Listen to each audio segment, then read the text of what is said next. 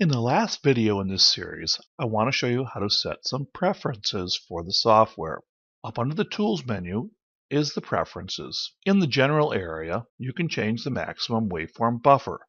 However, you must note the time sweep and the samples across the screen do affect the buffer size. You can also change the times per division or time across the entire screen. In the Regional area, you can choose whether you want English or another language.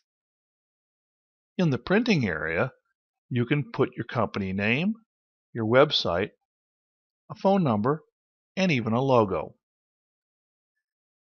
In the Colors section, you can change the color of each channel if you don't like the default. And down under the line thickness, if you don't like the line thickness, such as you want to have a 3-point for the channels, you can increase the line thickness. For the grid lines, you can also make those thicker, and you can do the same thing for the rulers. In the sampling, the slow sampling transition will take a moment to explain.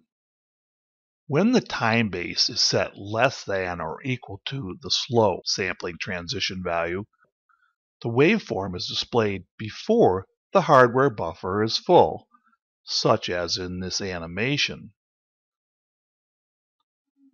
When the time base is set greater than the slow sampling transition value, the waveform is displayed after the hardware buffer is full, such as this animation will display.